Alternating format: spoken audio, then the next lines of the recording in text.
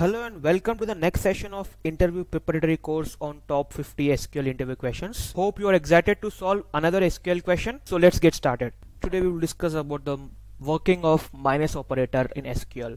So with a very good logical sequence, we'll practice queries and reveal everything about minus operator. Without any delay, let's begin. See, we have two tables, sample 1 and sample 2, and two columns in each.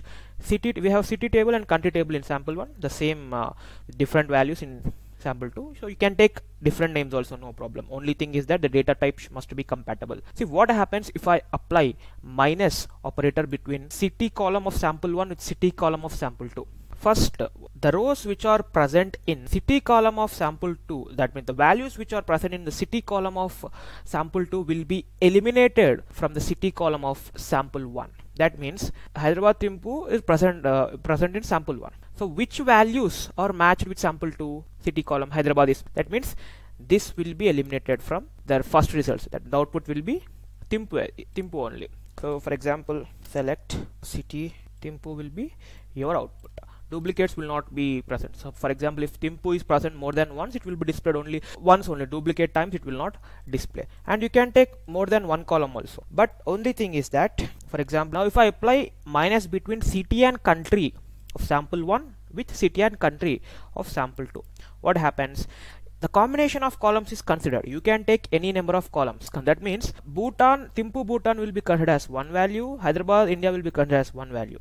See, Texas USA is unique value and California USA is unique value. So even if the change is at least one value, that is considered as a unique value and then displayed. For example, if you are having Texas USA, it is considered as a duplicate value, and while the process of joining, it will be displayed only once. Okay, now what happens? Timpu Bhutan, Hyderabad India is a result set. This will be Hyderabad India will be eliminated. That why? Because it is present in sample 2. That means the second result set will be eliminated from first result set and display. For example, select.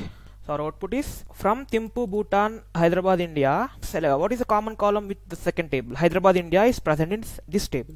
So this will be eliminated from the first table. Hyderabad India will be eliminated. This combination is considered one run eliminated. So output will be Timpu Bhutan alone. That's it. So you can take any number of columns, but exactly opposite columns must have compatible data types and should maintain same number of columns in each select query, and logical sequence must be correct. Then only it will work. Otherwise it will show an error. That's it. That's all about minus operator. If you have enjoyed this session and it is really helpful to you, don't forget to like the video. Also do share your questions with us in the comment section. Let's solve them together and help other geeks as well. Thanks for watching.